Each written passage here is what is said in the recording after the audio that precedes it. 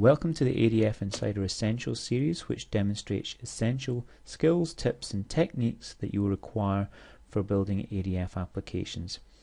In this demonstration you'll see how you can programmatically define partial page refreshing. My name is Grant Ronald and I'm part of the Oracle Development Tools product management team.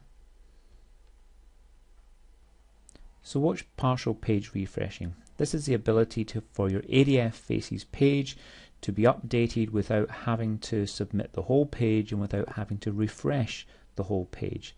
So in a simple example, we could have, whenever a new value is put into salary, we want to automatically submit that value into our business service, and that's using the auto submit feature.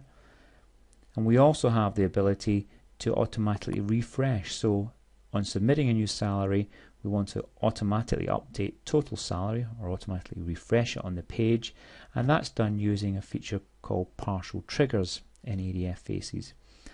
Now this gives us a declarative way of defining partial page refreshing, but there might be situations when you want to programmatically force a partial page refresh.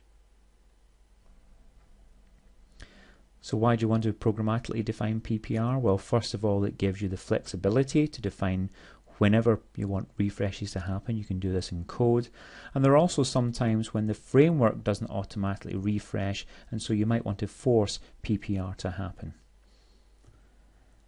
So how do we do this? Well, in pseudocode we do the following.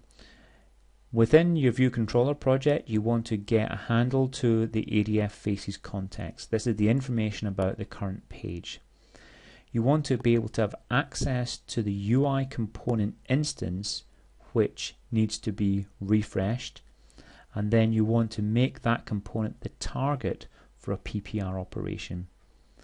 So in a little bit more detail, we have something called ADF Faces context, which is an object, and in that we have a method get current instance, and that returns the instance for the current page, the ADF Faces context.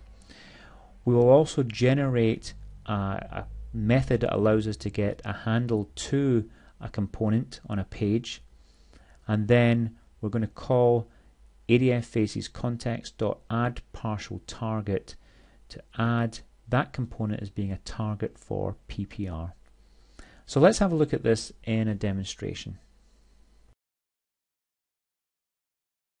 Okay, here's a simple example when they have the employees table, and if I press the edit button we bring up a pop-up dialog using a task flow, and we're using declarative PPR here so that when salaries change, total salary will automatically reflect the change. So that's using declarative PPR.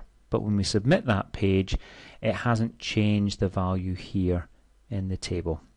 So we're going to programmatically ensure that that table has the PPR set. And the way we do this is we'll go on to the Edit Emp button, and we're going to add some code to the Edit Emp button that will execute and refresh the table whenever that button's pressed.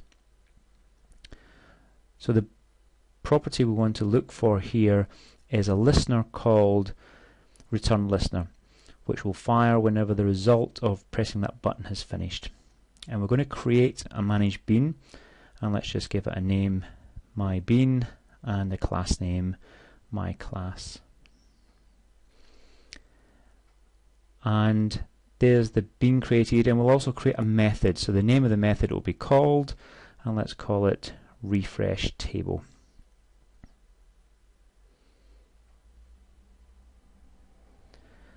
So there you can see that's the code that will be called as a result of pressing that button, or when the result of that button finishes. The other thing we're going to do is select the table, and there's a property called binding in the table, and this exposes the table, the UI component, as a method in this bean. So in my bean package, I'm going to create a new property called, and let's give it something that's meaningful, customer table. And that will now create a method in the backing bean, my class, allowing me to physically access that UI component. So that's what getCustTable will do. So let's go in and start writing our code. So the first thing I need to do is get a handle to the ADF Faces context. So let's import.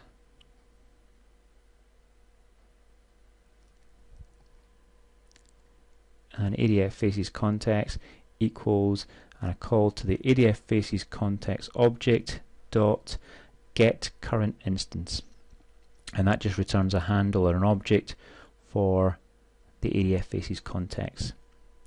On that object, so ADF Faces context, we're going to call add partial target, and the parameter here is a UI component, and it happens to be that if we call get cust table, which returns a rich table, and rich table is actually a UI component class or a subclass of UI component. So let's save that, and we can go back to our page and run it.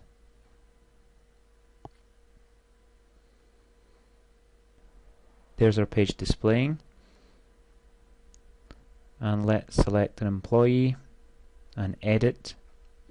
And again, we'll see the declarative PPR working, changing the salary, and total salary automatically changes. But now when I submit, we will see that the table has been refreshed, and you'll see the salary has automatically been updated as well.